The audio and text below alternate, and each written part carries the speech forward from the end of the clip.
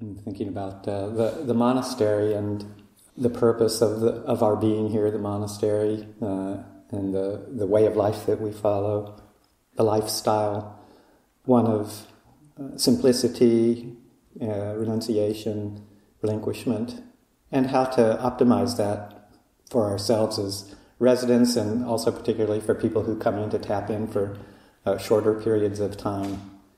A lot of people come to take a break from the kind of chaotic nature of worldly life these days. It's pretty stimulating and kind of weird out there. I just got back from a week's visit with my family, and it was actually a blessing in that the TV was rarely on for a change, so I didn't have to cope with that so much. But both my brother and my sister seemed to be quite content with us just hanging out and talking. But being out and about and just in airports and going to and fro the places that we went, just how unsimple the world is, and how unsimple it seems to be getting more.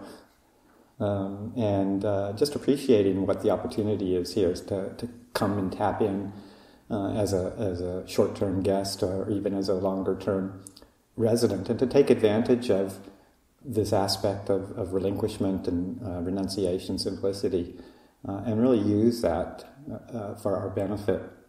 The Buddha talks about really not being able to, or that the entire path is really one of complete relinquishment of all acquisitions, sabupadi, patinisaga.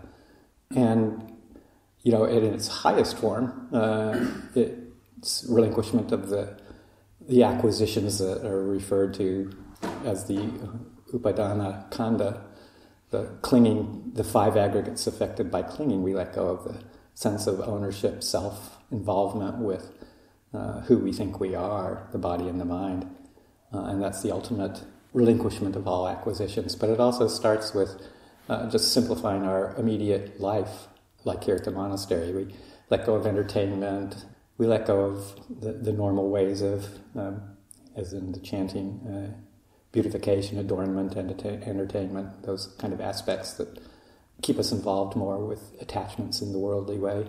And we set down the ways that we usually do. Hopefully, take a break from media as much as possible. I know some people still use cell phones and things while they're here, but the encouragement is to really set those aside, turn off, tune out, and just decrease the amount of stimulation that we're putting into our hearts and our minds, and to see the results of that. At first there may be this sense of deprivation. I need to have my late afternoon meal. I'm starving myself to death, or I'm not getting enough sleep, or whatever it is that the renunciation aspects here draw out in us. But that's good. We set these boundaries so that we can kind of see where our habits are entrenched, and most of us have quite a few of those worldly ways entrenched inside of us.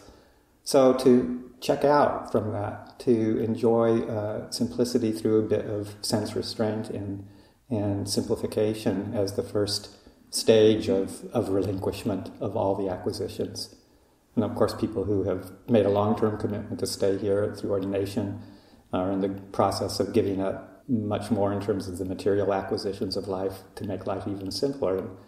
And contrary to the worldly way of looking at renunciation as kind of a deprivation, it's actually the door, the key to freedom.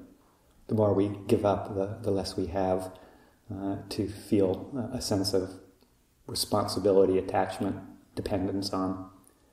So the time you're here, take advantage of that and reflect on that. Do I really need to be doing what it is that I'm about to do? Is it commensurate with the goal of simplicity and peace, and eventually the relinquishment of all the attachments of clinging? So leave that for this morning.